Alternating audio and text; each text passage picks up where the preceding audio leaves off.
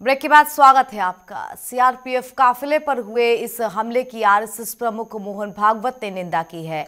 भागवत का कहना है कि जैसे को तैसा का जवाब दे सकते हैं। उन्होंने कहा कि हमने आज तक बहुत झेला है, आज भी झेल रहे हैं, अब जैसे को तैसे का उत्तर देने का समय आ गया है। इससे पहले 2-3 बार हमने उत्तर दिया है, इसीलिए विश्वास बढ़ा है।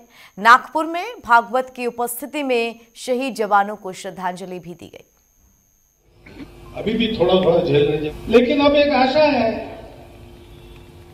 कि हमने 1 बार 2 बार 3 बार दिखा दिया है कि जैसे को तैसा उत्तर हम दे सकते, वैसा उत्तर मिलेगा। विश्वास बढ़ा। पुलवामा में सीआरपीएफ के काफिले पर हुए आतंकी हमले के बाद सरकार फूंक फूंक कर कदम रख रही है। पुलवामा हमले के बाद आज कैबिनेट कमेटी ऑन सिक्योरिटी यानी कि सीसीएस पर बैठक होगी। इस कमेटी में प्रधानमंत्री के अलावा गृह मंत्री, विदेश मंत्री, रक्षा मंत्री और वित्त मंत्री होते हैं। सूत्रों का कहना है कि इस बैठक में आगे की कार्रवाई पर चर्चा की जाएगी।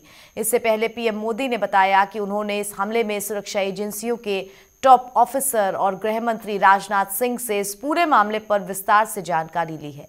इसके अलावा गृह मंत्री राजनाथ सिंह ने राष्ट्रीय सुरक्षा सलाहकार अजीत डोभाल, इंटेलिजेंस ब्यूरो के निदेशक और कई अन्य सुरक्षा एजेंसियों के वरिष्ठ अधिकारियों से बात की। गृह मंत्री ने कहा कि इस हमले को पाक समर्थित जैश ए मोहम्मद ने अंजाम दिया है। इस हमले का माकूल जवाब दिया जाएगा।